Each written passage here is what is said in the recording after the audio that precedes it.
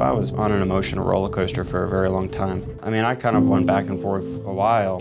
Back now live, and you can see where some of the char still remains. I had no real desire to do anything else. And as the sun begins to set, around October of last year, I was starting to cover more and more of what I used to cover, shootings and murder and mayhem and all that kind of stuff.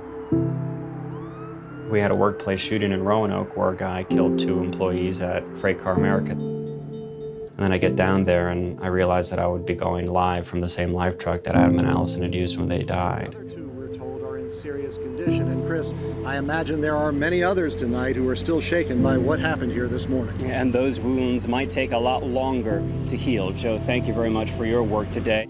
Did the news at 5. At 5:30, I pretty much cried for the whole half hour and then, you know, shook it off and anchored the 6. And then fell to pieces between 6 and 11. And then I would go home and would just fall apart. And I was like, this is completely wrong. Like, I don't need to pretend anymore. Finally tonight, my friends, I need to tell you something that's been on my mind for a while. I will be leaving WDBJ-7 at the end of February. Southwest Virginia is now my home, and I have no plans to leave the mountains, the rivers, and the people I've come to love. I don't know what my future holds. I only know that I'm being called to something greater, that I need to move on to a new chapter, one that isn't written yet. I felt like I had something to say that was me. The most important thing for me was that I didn't really want to live anywhere else. Here I get a chance to connect with the people that really did give me a lot of strength and support when I needed it. And so what could I do that would keep me here and continue to tell the stories of the people of Southwest Virginia?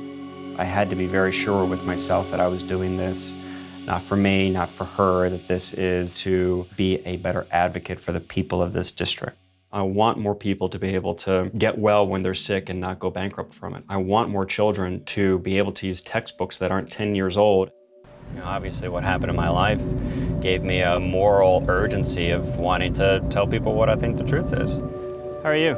And I think people have appreciated that. Oh, thank you very much. I appreciate it.